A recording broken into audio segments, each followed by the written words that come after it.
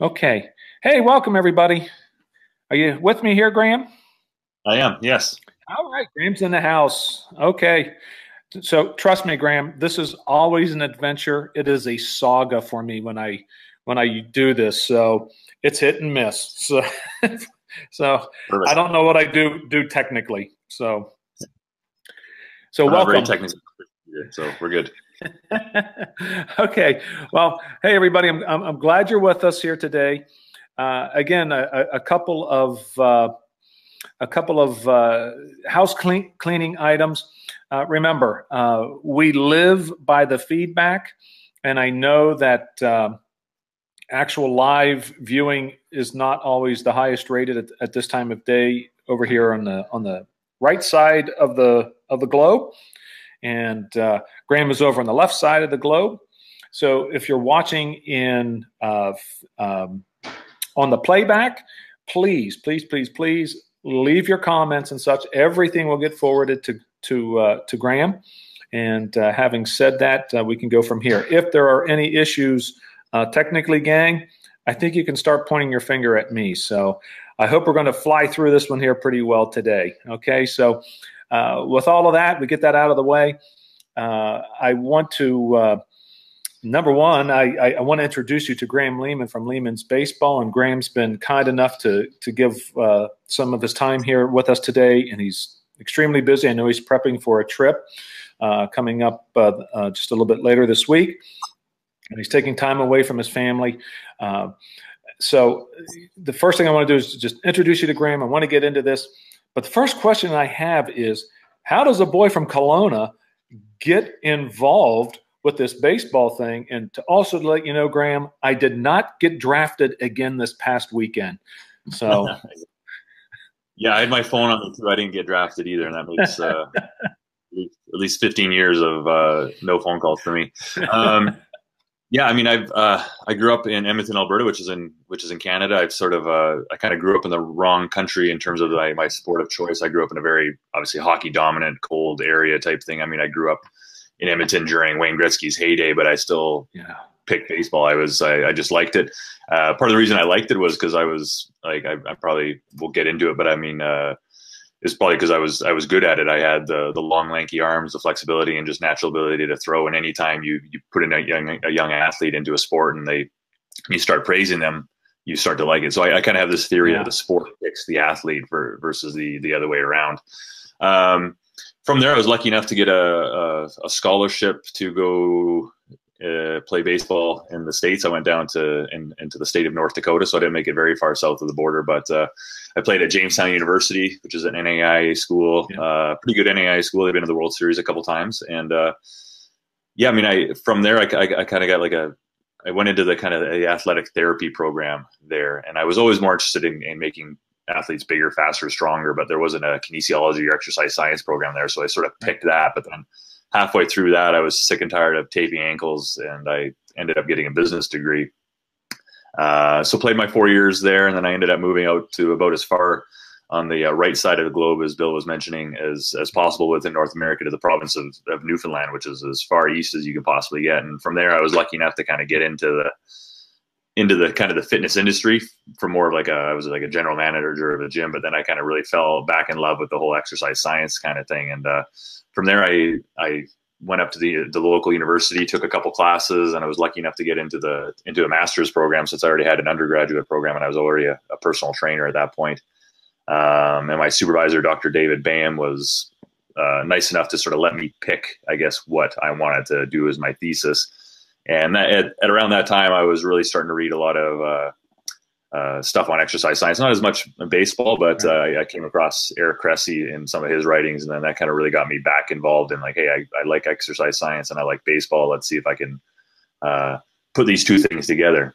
And from there, I started my thesis. During this time, my wife and I moved as far as you could possibly get from the right side of the globe to the left side of the globe, all the way to Vancouver, British Columbia, which is, again, big metropolis city just north of Seattle. Best baseball climate as far as Canada goes. Any big names that have really come out of Canada have sort of came out from that sort of area. Like James Paxton right now for the Mariners is from that area. So it was more of a baseball dominant sort of area. I was lucky enough to kind of get into coaching some athletic, some baseball, and then I was still doing my day job as a strength and conditioning coach. And then from there, I just kind of really parlayed the two in together. But the start of the blog, I guess, was during when I was writing my thesis. I was just reading all these papers, and there's some good nuggets of information that I knew a lot of people wouldn't get. I mean, your normal baseball coach or 16-year-old isn't reading peer-reviewed literature on anything. So I just started the website, and with my last name being Lehman, I just kind of parlayed that into putting stuff into layman's terms, and I would read the research and I would digest it and try to teach it to other people. It was more of a selfish thing. I knew that if I could learn something and teach it to someone else, I would have a much stronger understanding of it. And even after I finished my thesis, I just kind of kept going with reading other research papers, and then kind of started to come up with some of my own ideas, which is kind of where we are today. But yeah, so currently I live in Kelowna, which is about 4 hours east of Vancouver, straight north of Spokane, by probably about 6 hours, if you don't know any Canadian geography. So it's good. Yeah, I think I don't know. I don't think it was his hometown, but I think downtown Robbie Brown, Mario Lemieux's right winger, played at Kelowna at some point along the line. So, so anyhow, hey, so when you say you got back involved with the game, that's an understatement to say the least. So, for those of you who are watching, and if you are follower of Graeme's work, you know what we're talking about. And with Graeme here with us, it's just, we need a 30,000-foot view when we're talking about this idea of customized mechanics. And, the buzzword in the baseball world, actually probably within the whole fitness world, is this idea of individualized. And yet individualized isn't truly individualized. So at this point in your research, I believe there are 9 points that have come through so far, and you have a little bit more work to do, but I just wanted to get a hold of you because I don't think you're going to be available for a whole lot in the near future, because I just think that what you've got going here is tremendous. So tell us, give us that idea of what is going on at the 30,000-foot mark here of customized mechanics. Yeah. Yeah, it is difficult. And I mean, you're right about the whole fitness individualization and stuff like that. And that's a lot of stuff where I draw from as being, again, my day job as a strength and conditioning coach. So again, take an athlete, no matter who they are. I mean, you just have to be able to customize things for them. Your tall, skinny guy, I have a soft spot for the tall, skinny guys because I myself am one. Like, they're not going to be able to do the same type of program as a short, stocky guy who can lift a ton of weights and stuff like that. So like, there's always can be this idea of what's best for the individual, and in order to get that, you have to go through some assessments and test people to see where their strengths and weaknesses are. And then from a pitching perspective, again, I really kind of look at the athlete first in terms of like, okay, let's get this athlete stronger, more athletic, and then again, how do we make them better? And that's going to be, again, through sort of these assessments. So in regards to pitching specifically, I mean, I live up in Canada, so I watch the Blue Jays are kind of the team that I get to see the most of. And the idea sort of struck me one time when I was watching Aaron Sanchez and one day, and then Marcus Stroman the next day, and then you get other guys that are sort of in between. Because if you look at Sanchez and Stroman, they're the kind of guys I used as my primary examples that are just on either end of the spectrum in terms of their physical sort of makeup. Yet at the same time, they have the same end goal of wanting to be able to throw 95 miles an hour. So because they can both throw around the same velocity roughly, again, how they go about it is just completely different. I mean, Sanchez is the tallest, lankiest guy you've ever seen, and Stroman is the shortest, stockiest guy you've ever seen. So that kind of got me looking at, okay, so how do these guys go about this? And then that brought into the idea of sort of setting up a profile of being able to see what an athlete can and cannot do. And the analogy I always kind of use is kind of looking at if you ever play video games with like a race car type of video game, is you kind of scroll through what kind of car you want to have. there's always kind of this like bar graph beside the card to show you kind of, okay, this one's really good on the straightaways, this one's good on the corners, this one's light, this one's heavy. And based off of that, like if you try to drive a car that's really heavy and good on the straightaways the same way that you would a car that's sort of more nimble and good on the corners, you're not going to have the same sort of results. So that kind of got me trying to think about this, because obviously not only in the weight room should we be customizing things based off of what they should be doing. I wouldn't give Sanchez the same program as Stroman, but also if we're their pitching coach, we shouldn't have the exact same sort of pitching cues. Yes, there's a lot of things that every athlete should do. I mean, every pitcher should do. There's certain commonalities across the board that are important. How you get from point A to point B might be a little bit different. And there's just always this kind of cookie cutter mentality. If you look at what good mechanics are, it's going to be different for your tall guy versus your short guy and everywhere in between. Yeah. If I can step in at that point here, Graeme. So you're talking about, you've hit on a couple of points here coming through, and you've talked about intent. You've talked about cueing. Those are part of the work that you've done that we've integrated here. But I want to go back to that idea of Stroman and company. So when you're looking at this, you do this unique, and I wouldn't necessarily call it unique, but you've really integrated it, and that's the anthropometric measurements. That idea of being customized or whatever word you want to use. Do you have benchmarks based off of that? So I mean, that's only one aspect when you're talking about limb lengths and such. And can you just go down that road a little bit? Yeah. Well, again, the anthropometrics, most people start and stop with height and weight, which is very little of the anthropometrics. But going back to this kind of car analogy, the anthropometrics are really kind of like the frame of the car. It's something we cannot change. So I really liked this kind of concept of we really have to base everything around what that athlete, like what their frame is essentially, because we can change pitching cues, we can change how strong and how flexible they are, but we're not going to be able to change how long their arms are or anything kind of along this way. The benchmarks are going to be a little bit more difficult.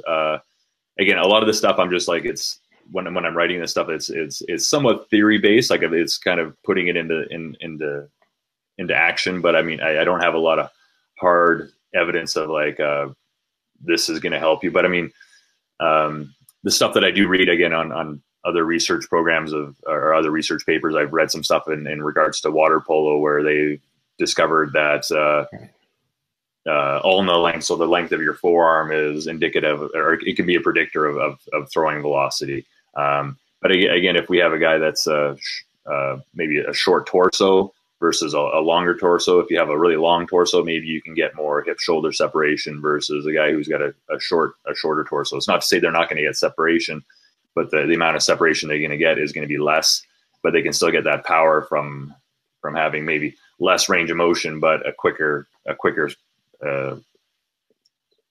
sort of release, I guess, from when the hips open to when the shoulders open.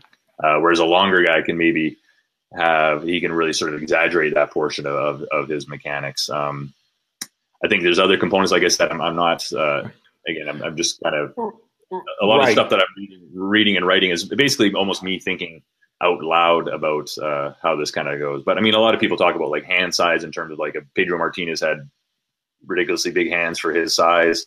These type of things I think are stuff that we need to kind of look into and kind of play around with. But I mean, I'm starting to come up with some more sort of ideas with it, I guess. But I almost have to circle back because I think that the anthropometrics, was like the first article in this series that I wrote, and which was again almost over 2 years ago now. So I almost have to circle back to that one to have some more ideas to it. But I think in my opinion, some predictors of throwing velocity that we might need to look into are again that torso length, as well as ulna length, and even arm span. I think, or that one's actually been shown as well to be again it's a predictor of throwing velocity. So again, going back to the sport picks the athlete, if you have some ridiculously long arms, throwing a baseball might be a good sport for you versus if you wanted to become a power lifter, then that's going to be playing against you. So again, that's kind of the sport picks the athlete, like I mentioned before. So yeah, as we're looking at limb measurements, can you, if there is such a thing that we can do here at this level, can you describe what's going on in some of the other aspects that you've looked at? So, there's maximum strength, there's the strength speed, there's the speed strength, there's some of those other categories without getting too far into the weeds there. Yeah. Well, I mean, like I mentioned, because the anthropometrics really sort of set the stage for the other stuff. Even if we were to have a really good standard of like, hey, I want every single pitcher to be this strong. Let's say we want them to be able to squat 200 pounds, 300 pounds, whatever it may be. That number is going to change based off of the anthropometrics of that athlete. Again, I'm not going to expect Aaron Sanchez with his tall, lanky limbs to be able to squat as much as Marcus Stroman, just because, again, he's not biomechanically set up to do that. So almost within this profile, it needs to shift a little bit of like what our standards are for, again, your tall, lanky guy. Again, his strength standards of what we're trying to shoot for are going to be a bit different than the short, stockier guy.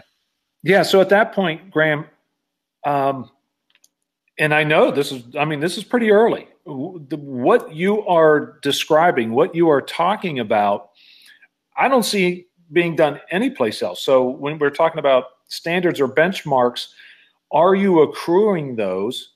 And is there a place for someone like me, when I'm looking at some of my young men, to say, here's where we should be based on so and so and whatever? Yeah, I mean, I'm trying to work towards that, and I'm gathering information as we go along. But the difficult part again is like not only are we dealing with different amounts of body measurements, but then we're also dealing with different age groups as well. So I mean, what's the standard for a 13-year-old is going to be different than a 16-year-old, and so on and so forth. But I think there's going to be some general things that I like to look for that are fairly safe and across the board that we can kind of go for. That I think all these sort of tests and assessments essentially just kind of should help you as a coach kind of dial in a bit better in terms of, hey, this is where we need to spend more of our time and energy because this is an area that you're not very good in versus spending the time and energy in an area that you already excel in. So within any of the stuff I've mentioned in terms of speed strength, max strength, or all these different things, I'm trying to find what's this sort of acceptable range on the low end and the high end, because I think even if you have an athlete who's really strong in the gym, obviously they're going to love lifting weights, but you're going to get to a point where you're getting these diminishing returns where if you take your squat from 300 pounds to 400 pounds, maybe your velocity goes up with it. But when you go from 400 to 450, I bet you your velocity gains are going to be minimal. And so you've spent a lot of time and energy, maybe even set yourself up for an injury, chasing the wrong thing.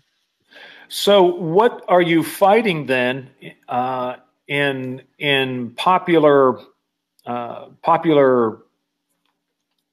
theory or instruction today when I know I have pitchers who just despite what we want to discuss or talk about, because Max Scherzer can deadlift 525, I'm going to deadlift 525. So is there a wall right now that we're kicking through?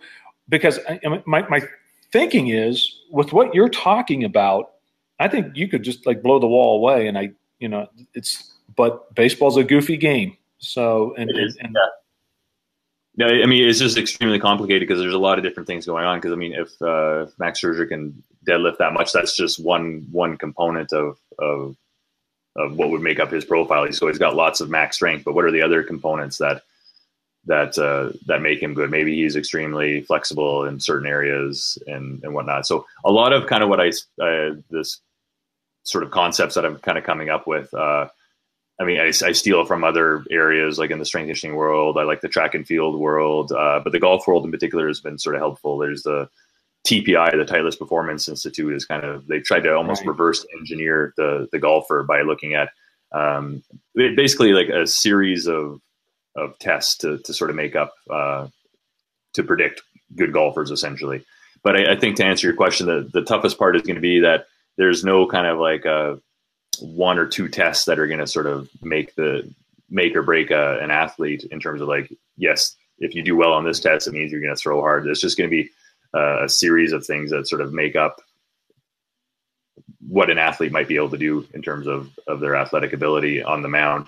Because again, I mean, I even did a whole thesis on what field tests best predict throwing velocity, and that's where the lateral jump sort of came in. So I mean, that's an important one, but it's only one piece of the puzzle. So I think it's, again, a combination of tests that might be able to show, again, is this pitcher a good enough athlete? And then if they are a good enough athlete, if they score well on this stuff, but they don't still throw hard enough, then we need to kind of look more at the pitching mechanics sort of side of things. But if you give me a guy who's not scoring very well on the athletic tests, then he needs to spend more time building up the body that can throw hard. Maybe he's already got good mechanics, but he just doesn't have the horsepower to sort of to get it going. So right, I was looking at some of the information that you put out with your work with Central Florida College.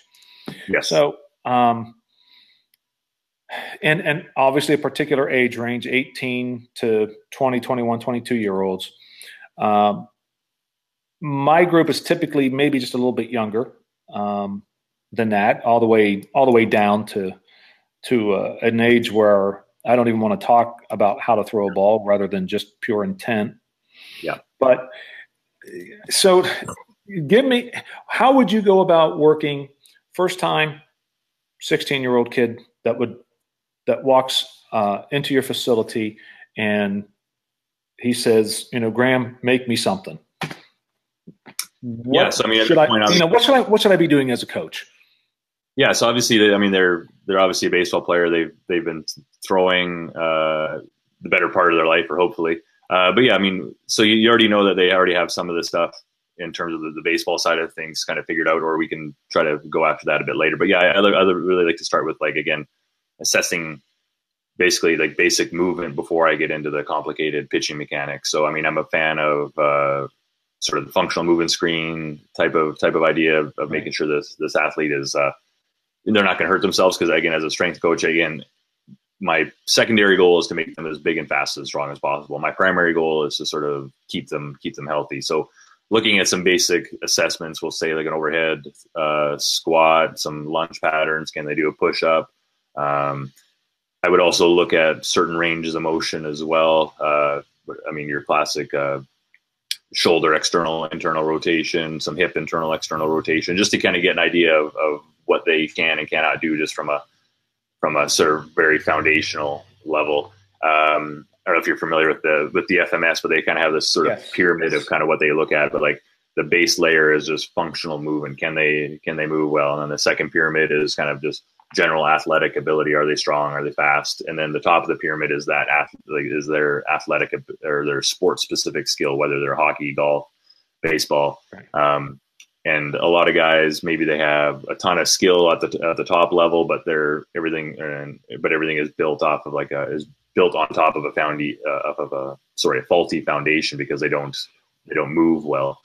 So I mean, I think the game has gotten a lot better because of the people like Eric Cressy that have sort of really shown people like we need to make sure that, again, these guys move well. If we're going to be asking them to do this violent action of throwing a baseball, we need to ensure that they can do these sort of basic things. Do they have enough core strength? Do they have enough flexibility?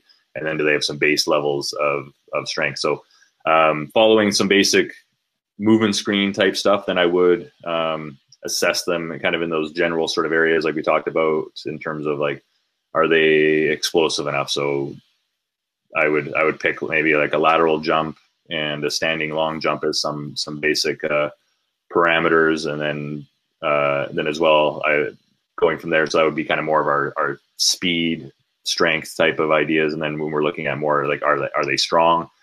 It would depend on that athlete's history. Are they proficient in the weight room? Do they know how to do a squat or certain, like a rear foot elevated split squat? I'm not going to test an athlete on the first day if they've never been inside of a weight room in terms of like their actual strength. But down the road, I would after a couple months, I would see like, okay, how many how many rear foot elevated split squats can they do. That's just my favorite particular lower body exercise for pitchers, and even in terms of testing, because of the fact that you're only on one leg and you're not going to be hurting yourself by trying to grab too much weight. As well as maybe, I forget what I did on the strength one in particular, the max strength article, but I think I looked also at like a one arm floor press. So, I mean, I'm always trying to pick exercises where an athlete can't hurt themselves, but the 1RM, the 1 rep max testing, it's kind of gone by the wayside, especially for baseball, because they just know that it's not really going to predict throwing velocity that well, but it does serve as the foundation. Like max strength serves as the foundation for all the other types of strength in terms of like the speed and the speed strength and all those kind of other ones. Yeah, I guess that was maybe more along the speed strength was the reverse med ball throw. Yeah, so that was a recent one, that I did with those guys, where I had them do a bunch of series of tests, and I'm going to release one here, another article in a little bit, where I looked at more like their speed type stuff, where like I had them like how far can you throw, how far can you long toss, how hard can you do like a run and gun throw with a 5-ounce baseball, to kind of again just fill in those different parts of the what we call the force velocity spectrum, to sort of see where an athlete is good. But yeah, I mean, the reverse med ball throw, I mean, I really like it in terms of it's simple enough, you can learn it. So if you don't know what we're talking about, you just take a 6-pound medicine ball and you just heave it backwards as far as possible, and you measure that. Athletes tend to like it because you get a measurable right away with it, to sort of see where they are, and they can sort of compete with one another to see who can throw it the furthest. It's easy on the body. You're not going to get hurt with it. But then I think it's the big part about it is that it sort of fills the gap between how strong they are and how hard they throw a baseball, and the med ball throw kind of sits in the middle, so you can sort of see how they're doing there. Yeah, really, really key point right there. Hey, folks, just as we're going here, on the screen, I have Graeme's site, his website at lehmansbaseball.wordpress.com. Everything that we're talking about right now, Graeme has been kind enough. He has shared all of this with all of us, and it's there on his blog. The drills are there as well. So, please take advantage of what he has done out of the kindness of his soul and in the interest of pushing the game forward. So I'll leave that here on the screen here for a little bit here as we move forward. I know from my perspective, Graeme, I know that we've a lot of the things that you've talked about, we've integrated. And we've had success with it. And when we're looking at 155-pound kids that are turning over the middle at 89, 90, 91 mile an hour, I'm very excited for that, because, everybody wants to look at a radar gun nowadays and say, hey, 100, 95, whatever. But a 150-pound kid turning over at 89, 90, 91, that is an unbelievable amount of velocity. And so I mean, what you have done has really brought it home, and it's more so than one cue for everybody, and I think that is a part of the lesson that you're teaching us all here, and so from that perspective, greatly, truly appreciated. So. We're getting down to that time, Graeme. We're a little bit closing in on that 30-minute mark. So, at some point here, I'm going to put you on the spot, because I'm going to say, man, we've got so much to cover. I need to bring you back for us. But what are we looking at in the future? What are you working on at this point? I mean, it's unbelievable, what you've done to this point. So now, where's your research taking you right now? Yeah, I mean, it is kind of research. I mean, I'm not actually publishing any peer-reviewed research or anything. I did that once, and it's basically I'm just kind of in my garage, kind of reading stuff and coming up with sort of ideas and concepts and seeing kind of what sticks. And the good part about it is I can just write it on this website that I've created, and it's a WordPress website. I'm not really in it for the marketing kind of purposes and stuff like that. I hope to get more involved into baseball, but I've been lucky enough where I have had a couple sort of case studies, I guess. Like again, with that College of Central Florida, they had Nate Pearson there who touched 102 on a radar gun, and I have all this information on him and how strong he is, how far he can throw a med ball, how far he can long toss. So that's kind of gives me an idea of kind of what he can do as an athlete. So he throws really hard, but he's also he's like 6'5", 250 pounds. So it kind of gives me a good idea of like what that kind of particular athlete is, because it really gets down to being really hard to customize things for every single individual. If you look at like a major league organization, there's 200, 300 plus players in that organization. It gets really tough on the strength and conditioning coach or the pitching coach to try to come up with something individualized for each guy. So I think what I'm really trying to work towards is kind of coming up with essentially maybe buckets of guys where we've got kind of our Stroman, our Sanchez, and short, stocky, tall, skinny, and then a couple other guys, a couple other sort of body types in between, and then trying to look at if you kind of fall into that one of those particular categories, like what are the numbers you should be shooting for. In the past, I've published some stuff where I found some research online where over the course of like a 4-year period, there was a Texas Rangers organization did a research study where they put out everything in terms of like their preseason testing to see how fast guys could run a 10-yard dash, their grip strength, their vertical jump, and some of the other preseason tests. So it kind of gives you these standards to sort of shoot for, because I find a lot of times athletes, when they're in the gym, they know what they want to shoot for in terms of velocity on the mound, but they don't really know what to be aiming for in the weight room. They don't know, like, okay, how strong do I need to be? They're sort of always chasing this. They know they need to get stronger, but they're chasing this sort of number that they don't really know what they're going for.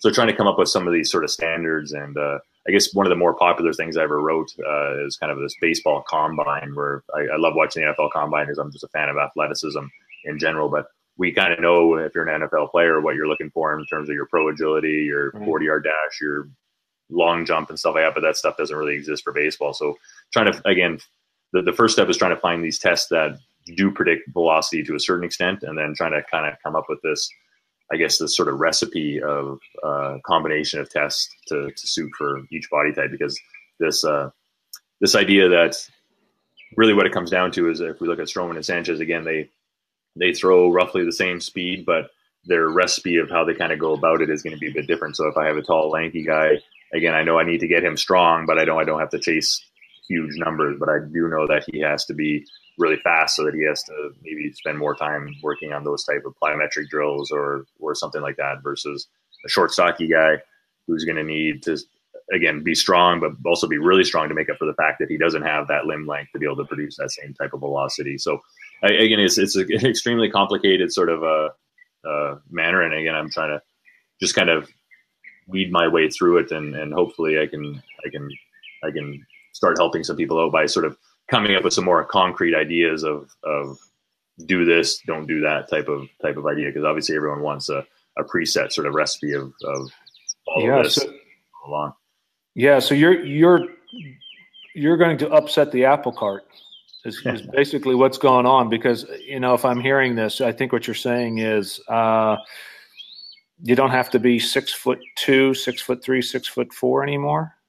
We're going to let the small guy back in the game. I mean, it happens. I mean, actually, again, like I mentioned, there's sort of a range. Like there's a reason why there's not a ton of guys that are 6'6" plus. I mean, if we think that having longer limbs is going to be better, then why aren't there tons of 6'8" guys pitching? Yeah. You'll see kind of the sweet range is kind of. I mean, I've read some research again where they show like the number of pitchers that are in between a certain range. I mean, there's not going to be a lot of guys that are 5'9" and below, and there's not a lot of guys that are 6'7" and above. There are guys. There are sort of exceptions to the rule, but being the taller guys, like I said, I have a soft spot for those guys. Like, if you have longer limbs, it gives you the potential to throw harder, but you just have to get things a lot more aligned. I think Randy Johnson is obviously a great example, being 6'10", 6'11", but he had to work on his mechanics extremely hard in order to have them be to be able to kind of reproduce them day in, day out. Because it's just like if you went golfing and you had a 55-inch driver. Sure, you could hit the ball further, but I mean, it's going to take some practice, and your margin for error is going to be a lot slimmer because, again, if you misstep one little thing, you're going to lose power rather than gaining it. But you're right. We're starting to see more sort of like the athletic kind of shorter guys. Body weight is always huge for throwing a baseball, but it's not the only way. So again, if we look at that profile of where all these guys are, if you don't have a lot of body weight, then we got to make up for that in other areas. We got to have lots of strength, lots of flexibility, maybe, and amazing mechanics in order to make up for the fact that you don't have those other gifts.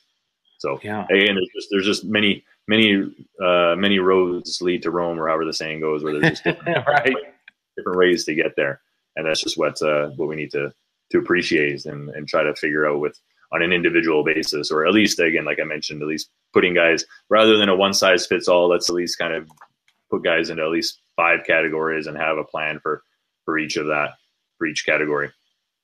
Yeah. Well, I think with that, Graeme, I think with that, I think we've done a good job of staying at 30,000 feet. And what I'd like to do at your convenience, if you would agree to that, I'd love to bring you back, and I would love to bring you back on your terms instead of mine. So that if you wanted to get into those weeds or such, I would love the opportunity for you to help us out over here on the right side of the globe here again. So. Yeah, it'd be my pleasure. Anytime I get the chance to kind of talk this through, I'm hopefully helping people out, but I'm also sort of making sense of it a bit more in my own sense, and just trying to figure it out. It's a $1 billion question we're trying to answer here. If we can try to get everybody to throw 95, it's obviously probably not that feasible, but at least if we kind of take at least a bit more of a customized, individualized approach, we're at least going to help more people achieve these goals rather than the one size fits all, which is good for the middle, but it's not good for the athletes on either end of the spectrum. Right. But I just see benefits in healthy young individuals. So yes, for sure. 100%. Yeah. So with that, Graeme, I just want to say thank you. I appreciate your time. Thank you for coming on here and helping us to understand this whole idea, just to even get a hint of how complex this whole act of throwing a baseball is. And we certainly appreciate that. And safe travels, you and your family, and get back safe. And I'll talk to you here very, very, very soon. Awesome. I appreciate it very much, Bill. Thank you, Graeme.